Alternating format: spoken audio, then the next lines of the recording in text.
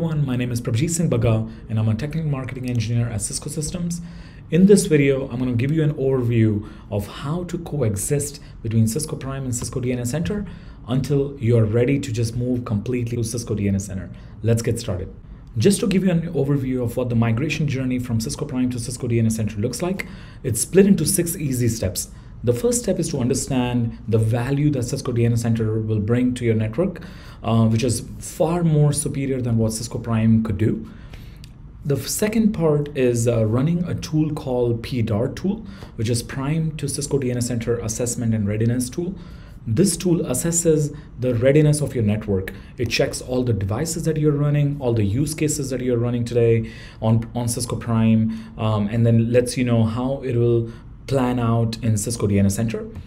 And then the third part is having a conversation with Cisco and verifying that the migration is going to be smooth. And this is where we can decide if you would like to coexist between Cisco Prime and Cisco DNS Center, and then later on migrate completely. For the migration, we have built a tool called PDMT tool, which is Prime to Cisco DNS Center Data Migration Tool. This tool runs API call between Cisco Prime and Cisco DNS Center and migrates all of your sites, devices, CLI templates, configuration, ICE, CMX from Cisco Prime to Cisco DNS Center. The fifth step is about verification to make sure everything got migrated properly. And then the last part is about adoption. This is where now all of your network is on Cisco DNS Center and you can have more use cases that you can do with Cisco DNS Center. Like we mentioned before, the first thing we're going to do is run the PDART tool in your network, which is going to generate this PDF report highlighting exactly how many devices are going to be supported and unsupported in Cisco DNS Center. And this will give you a view whether you would want to coexist between Cisco Prime and Cisco DNS Center until you refresh all of your end of life, end of supported devices, and then you can migrate completely to Cisco DNS Center.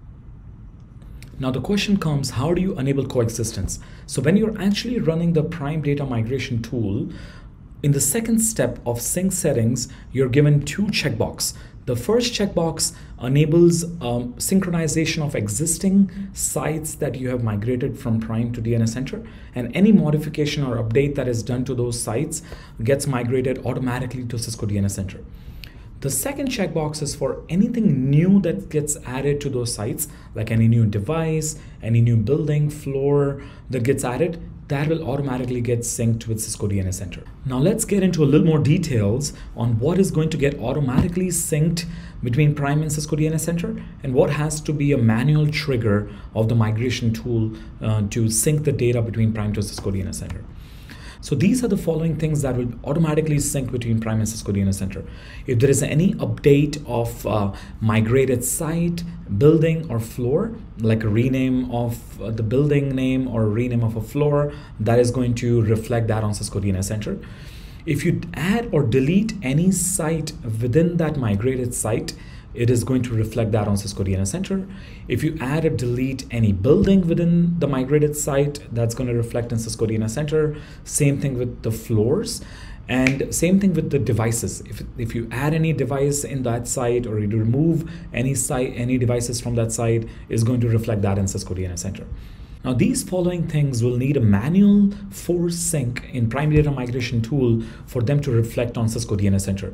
For example, if you add a brand new site on Cisco Prime that has never been migrated before, you would have to run the migration tool.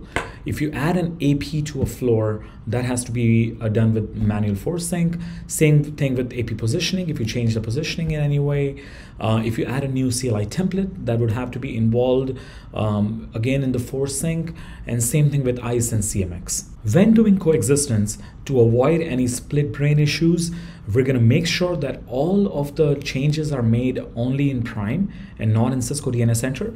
If there are any changes that are made on Cisco DNS Center, it's going to revert back whenever you run the migration tool again. So make sure that if you want to make any changes to the migrated sites, devices, floors, you do that on Cisco Prime. Same thing with the wired workflow or the wireless workflow. If you want to push any configuration like SSID, CLI template, make sure we do that only on Cisco Prime while you are in this coexistence mode.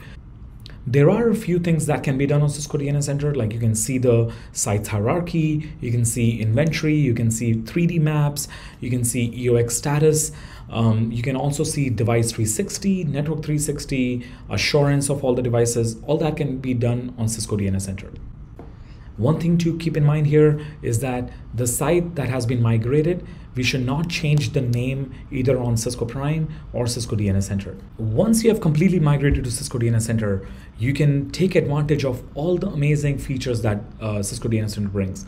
Like you can do SD access, you can do SD Bonjour, you can do many NetOps use cases like 3D maps, you can receive security advisories, end of life for devices.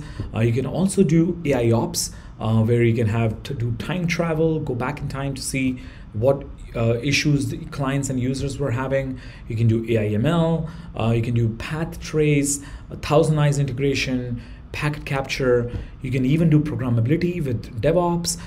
You can integrate with Splunk, ServiceNow, Ansible, and all the wonderful use cases. Here are some more links to the YouTube videos that we have created for Prime to DNS Center migration.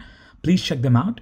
And if you have any questions, please reach out to us on this email address below, primednacmigration@cisco.com. This brings us to the end. I hope this was informative and happy learning.